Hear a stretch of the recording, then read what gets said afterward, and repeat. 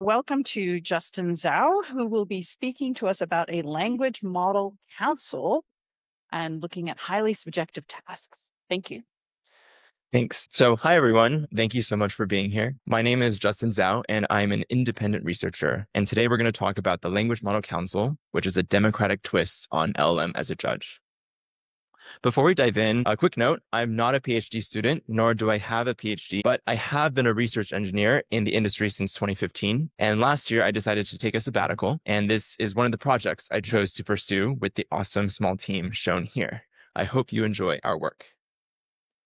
So language models are incredible, but they are outpacing our abilities to evaluate them. Lots of us are making all of these new benchmarks, but why are we doing this? Some people will say it's because we want to find something that correlates with intelligence, but crudely, I think our motivations are much simpler. We want to be able to say which LLM is the best because doing so demonstrates thought leadership. And this is why if you open up Twitter and Reddit, you are flooded with all these claims about which model is the new best. And personally, I got really tired of humans telling me which LLM is now the new best at X, Y, or Z. And so in this work, I desperately wanted to answer a bit of a different but simple question.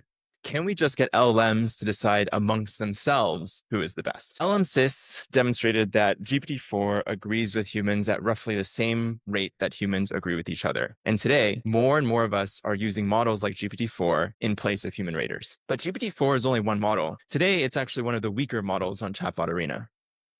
And how much does a model's Chatbot Arena score really tell us about its broad human alignment? The PRISM dataset, which was recognized as the best paper at NeurIPS in 2024, showed that these rankings shift very dramatically depending on which humans you actually sample. And so it turns out that for these open-ended subjective prompts, there's no single right answer, and different populations have fundamentally different views on what best means. On the other side of the coin, researchers have also found that LLMs exhibit all sorts of biases on gender, religion, and even value of life. More recent work from the Societal Impacts team at Anthropic and researchers at the Center at AI Safety are finding even more evidence that each model really does carry its own values.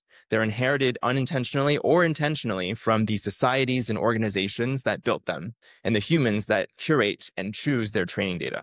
In the future, you can imagine that we'll have strong LLMs from every country and many organizations, each shaped by different geopolitical priorities, specializations, and cultural values. And for things like advising on policies, being persuasive, predicting the future, a lot of these things may be too speculative or too subjective for any single model to evaluate fairly, and disagreement between AI systems will become more prevalent. So how do we make decisions amidst dissenting opinions in human society? Well, one thing we do in America is this thing called democracy. And to be clear, I'm not here to argue that democracy is working really well. We all know that it's far from perfect. But at its core, democracy is a profound idea.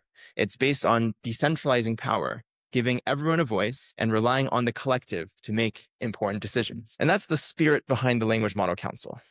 We want to put LLMs in a democracy and give them some agency so that they can elect a leader amongst themselves. So how do we apply LLM democracy to something like building a leaderboard? To answer that, we need to zoom out and ask an even more basic question. What is a leaderboard really? If you break down a leaderboard, there are really three key components. The first component is the test set. The test set encodes some notion of a competency that you care about. The second component is the respondents who participate in the tests. And the final piece is judging, where we define what good means, and we use that to rank the respondents. In the Language Model Council, the council oversees all these components of building the leaderboard. So how does this actually work? First, you want to select your council members. In our paper, we form a council of 20 LLMs from 8 organizations in 4 countries with a mix of open and closed source models of varying sizes. Next, we get each member of the council to contribute some number of examples to form a test set. This is important because no one can complain that the test set was rigged. We combine all the examples together and shuffle them. And then with the test set finalized, everyone takes everyone's tests, including their own. For every test item, every LLM judges every LLM's response. So in our paper, we ended up going with an arena setup where every judge gives pairwise ratings using a 4-point scale and a single reference model with positional flipping, chain of thought prompting, and temperature 0. That was a lot of technical details, but the reasons for those choices are actually nuanced. And if you're curious, you should check out Appendix B in our paper. Once judging is done, we score everything up And using the same Bradley-Terry setup as Chatbot Arena and using our pairwise comparisons, we now have a leaderboard. So to study this framework, we decided to focus on one of the most subjective things we could think of evaluating, which is emotional intelligence. The specific task is to respond to emotionally difficult dilemmas. For example, Command R here proposes a hypothetical dilemma. 2 weeks ago, I had a huge fallout with my best friend. I said some things about her boyfriend, which I realized were unfair and uncalled for. And the test is then to respond to this dilemma. Claude says, it's clear that you deeply regret your actions, but you need to give your friend space. And GPT-4o says, I'm sorry, but here's what you should do. 1, 2, and 3. So stylistically, you can start to see just how subjective this task is. Here's the final leaderboard, democratically decided by our council. Surprisingly, QN110B takes the top spot, beating GPT-4o. So congratulations to Alibaba. The rest of the rankings look pretty expected, with larger models ranking generally higher, but I think it's important to dive into some of the dynamics of how we got to these. One of the first things you should do when you see an arena-style leaderboard is to look at the head-to-head win rates to see who exactly beat who. I know these heat maps are a bit hard to read, so please bear with me. You can find the full resolution figures in the paper or on our website. Strong red or blue bands indicate consensus winners or losers, and individual cells tell us, for example, that Claude Opus is expected to beat Llama 8B about 70% of the time. But ultimately, these win rates are determined by judges. And in the Language Model Council framework, every LLM is a judge. And so we can do this cross to build an agreement matrix. And this is cool because we can see, for example, that Gemini actually agrees with Mistral Large the most and with Qwen32B the least. OpenAI and Mistral models have the strongest interfamily agreement. And on a council majority basis, Qwen110B is actually the most representative when it comes to aligning with a majority decision. Conversely, Llama 8B is the most contrarian LLM judge. Lastly, by putting the judges on one axis and respondents on the other, you get a view of affinity. This is the score a model receives when it's only judged by one other model. Overall, it looks like most council members genuinely liked Qwen110B across the board. Command R is the least favorable. It's the most critical judge for Qwen110B, but it still gives it a positive win rate. But what's even more interesting is that we can actually subtract the council's final scores from all these individual judges' affinities to get a councilized view of affinities. Not only does this enable us to precisely measure self-enhancement bias by looking at the diagonal, but you can also see any and all disproportionate preference biases. For example, Mistral Large really dislikes Llama 3.8b, scoring at 23 points below the council's already low average.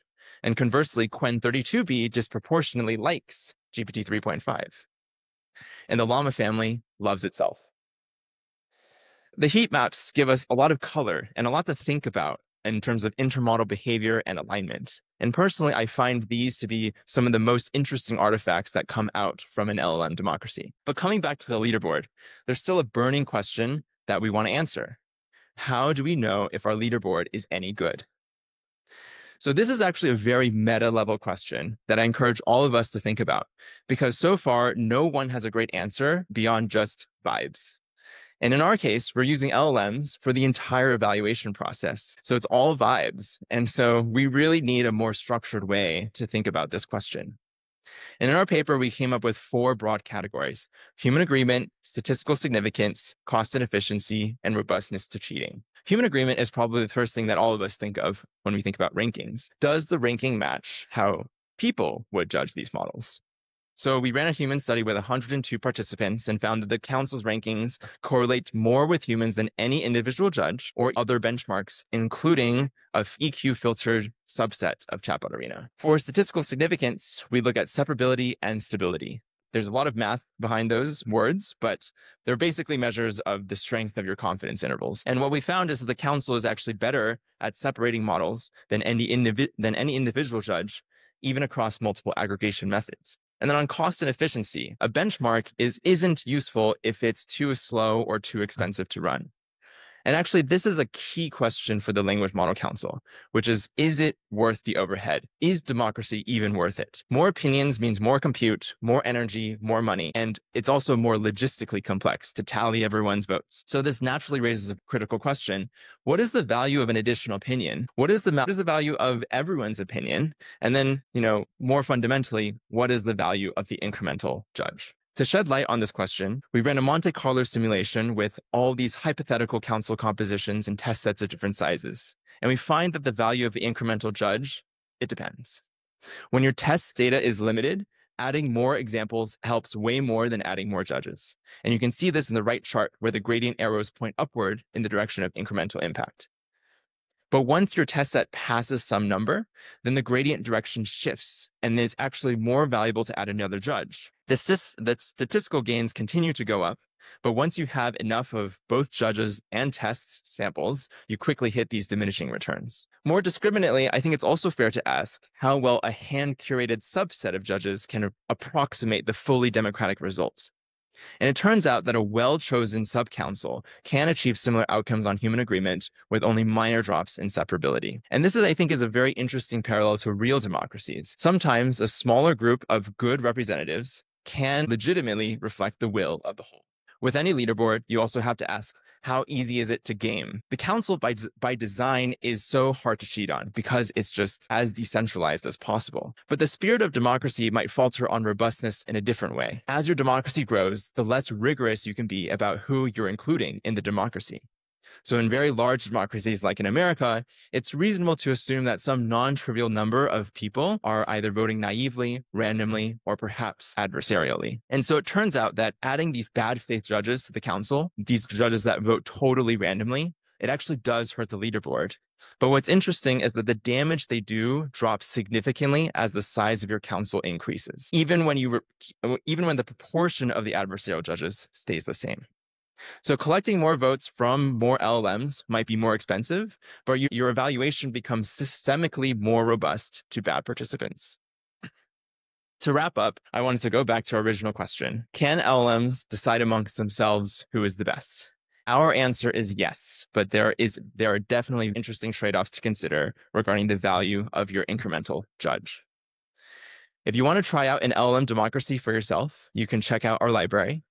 You have to provide your own API keys, but you can get all the visualizations from this talk on any prompt of your choosing in just 5 lines of code. Finally, with agents becoming the next big thing, I think there will be a lot of different organizational structures emerging for how they self-organize and self-govern. And it's going to be interesting to see whether structures that don't work for humans will work for AI agents and vice versa. Democracy is only one such structure. Thank you. Thank you so much. Very interesting. I wrote a commentary in Nature about a paper that used an LLM to control the hallucinations of another LLM. And I used the metaphor of fighting fire with fire, which, obviously sometimes that works very well. You control the fire, you put down a fire line, doesn't jump the line, and other times you don't, and you get a raging fire out of control. And I think the beauty of this idea is that you've got checks and balances in place a little bit. Yeah, that's right. Many fires To control. Question. Can we put the mic on at the front? Here's this one. Okay, so thank you for your amazing talk. My question is, so you're testing these models so the models create their own tests and then evaluate each other. So how can you make sure that the test is actually measuring a model's performance or quality as we want to measure it and not like the instruction following abilities? So for example, we know that some of the models use the generated outputs of another model in their training data. So how can you make sure that when they are evaluating the other model's responses, they're not just preferring like their output format or their style? Yeah, it's a great question. So every model has its own preferences and its own biases. I think, that's been established. But I think, like, for example, if you go back to the heat maps, you can start to see like where this is too far back. I can't go back.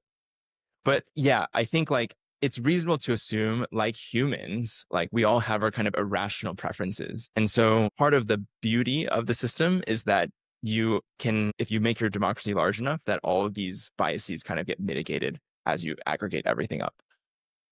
I was just wondering, and this is great, by the way, thank you for this talk. I was wondering, have you tried fine-tuning a model on the aggregate decisions of all the models? Yeah, good question. That's not something I've tried, but absolutely. I think when you find consensus, you can you can potentially distill that into a separate system. And then, for example, like Quen 110B was the most representative of the majority opinion, but you can definitely train a model to specialize on being a representative and potentially use that to represent, 100 LLMs. Let's thank our speaker one more time.